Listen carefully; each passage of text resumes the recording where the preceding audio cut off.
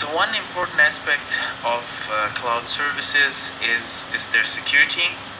So this is why I wanted to talk to you about cloud security. Cloud security in general includes data security, so the security of the data that is stored or processed on the cloud platform. In addition, very important are data privacy aspects. So if there are personal data migrated to the system, how personal data of customers, of employees is handled.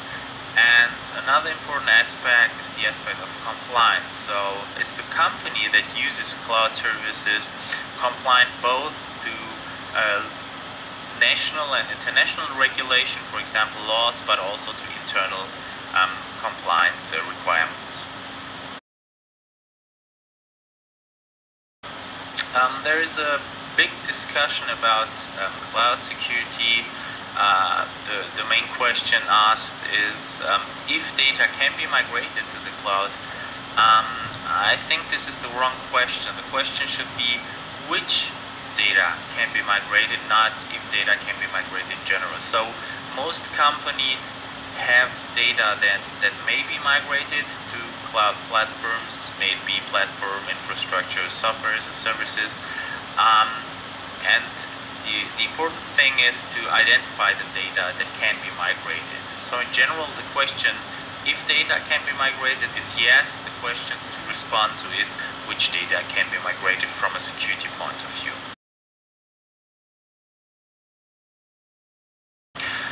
So to identify the data that may be migrated to cloud services, it's important to do risk analysis, to identify critical data and processes, and to know what the risks for this data and processes is. After doing such a risk analysis of data, the company should do a risk evaluation of cloud services they are thinking to use. And at the end of the day, they have to match the data requirements, so the criticality of data they want to migrate with the risk evaluation results of cloud services. So to see if the data that the company wants to migrate really can be migrated to cloud according to data security, data privacy, and compliance aspects.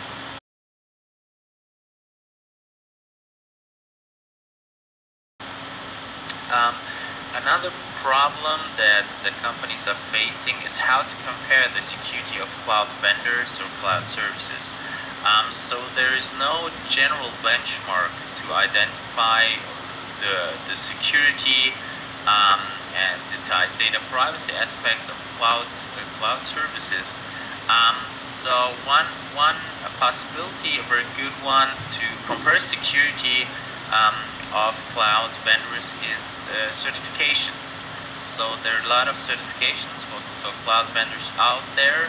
There are several national and international standards for certification. For example, the ISO 270XX family, which includes also some cloud-specific certificates, but there are also companies that offer their own certifications.